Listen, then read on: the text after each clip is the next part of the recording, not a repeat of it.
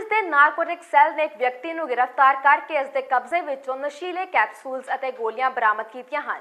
DSP Baljeet Singh ने आख्या कि पुलिस ने जगजीत सिंह नाम के व्यक्ति को गिरफ्तार करके इसके कब्जे विचों 29,186 नशीले कैप्सूल्स और गोलियां बरामद कीतियां हैं।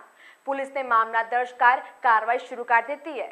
जिस तरह हुण पंजाब सरकार ने नशा रोकू मुहिम चलाई है, उस दे तहत ये असी दोषी जगजीत सिंह है जिहड़ा असी इत्थे अर्बन स्टेट दे विच खालसा एवेन्यू च रहिंदा सी ते इहदी शक सानूं जो ते शक सी ते इहनूं असी ड्रेन दे उत्तों झाड़ियां वाला पुल जिहड़ा ड्रेन दे उत्तों बैग सने वड्डा एक बैग सी ते उहदे सने नूं उत्थे गिरफ्तार किया गया।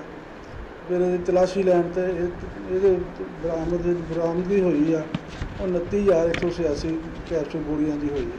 ये असी पुछगिछ तो ने जो दस्सिया कि मैं दिल्ली तो लैके आउंदा सी ते इत्थे गां जिहड़े सप्लायर सी उन्हां थ्रू गां बेचदा सी। इहदे विच होर भी खुलासा हो सकदा है। ये तफ्तीश चल रही है।